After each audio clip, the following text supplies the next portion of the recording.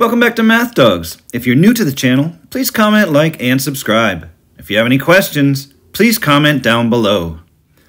Problem number 7 says find the slope of the line passing through the points -2, 5 and 6, -3. So slope is a ratio that compares vertical change to horizontal change. So basically we have to find the difference of the y's and compare that to the difference of the x's.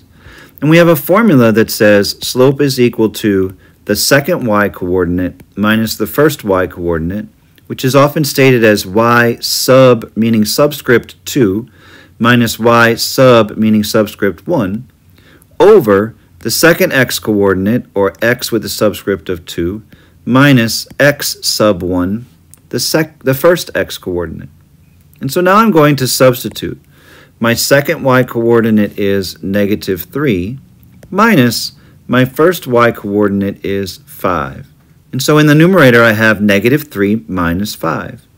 In the denominator, I'm going to substitute my second x coordinate, which is 6, minus my first x coordinate, which is -2.